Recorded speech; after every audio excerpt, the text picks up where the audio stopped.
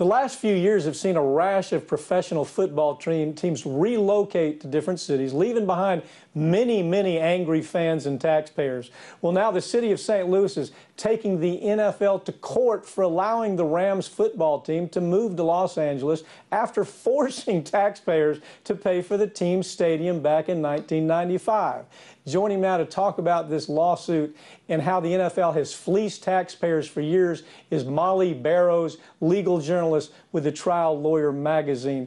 Mollye, these taxpayers have got to be furious. I know, and who can blame them? The more I looked into this, Mike, I thought, you know, the NFL is nobody that you want to tangle with because they want it all for themselves, and you sort of get what's left over, and it looks like in this case it's a big bunch of bills. Okay, so right now the taxpayers go and they build this huge stadium. They build the entire infrastructure. Correct. For this. It's not just one stadium we're talking about. That's right. So they build the infrastructure, and then all of a sudden the Rams say, well, gee whiz, we're gonna leave now. And the only recourse is to say to the Rams, well, you can leave, but we want our money back. Isn't that where this is headed? That's exactly where it's going, because they basically said that the Rams and the owner, Kroenke, misled them about their intentions, that they violated the NFL's own relocation protocols, and essentially they want the money that the Rams made off the relocation, and they want money made from what they were going to lose essentially in revenues because the Rams left. So that's what the lawsuit is saying. You guys weren't honest.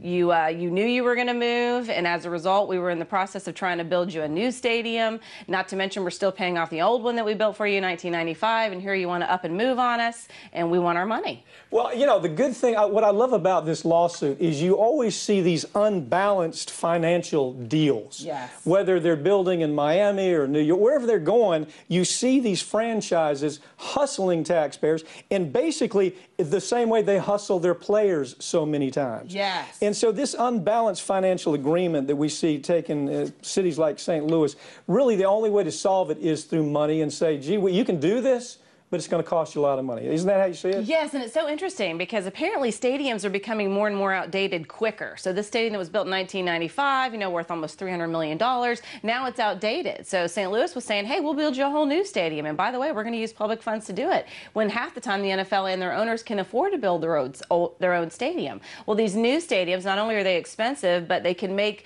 the teams and the owners can make more money off of them because they're fancier and dancier and offer box seats and this, that, and the other. So essentially, I think they feel like Kroenke bought this property in California with the intention of building a brand new stadium there. They tried to compete with that. They couldn't do it. And now they're saying, hey, you left us holding the bag knowing good and well. You let us spend more money to look at maybe building you a new stadium. But that's the precedent for cities all over the country. The NFL comes in and says, we would love to have a stadium in your city, and we would love for you to pay for it because, hey, it's going to bring you all this economic revenue. It's going to bring you jobs. But economists, and particularly this one Roger Knoll at Stanford University, says, hey, no way. That's not what's happening at all, that these cities are having to bear a bigger financial burden and they're not getting, it's not a good investment. Yeah, it doesn't sound like an investment. Of course, they're going to go city to city. This story is going to be told everywhere.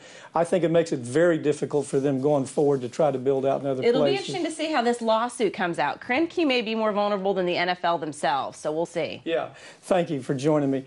For more videos from Mike Papantonio on America's Lawyer, you can check out rt.com/shows or visit theringoffire.com.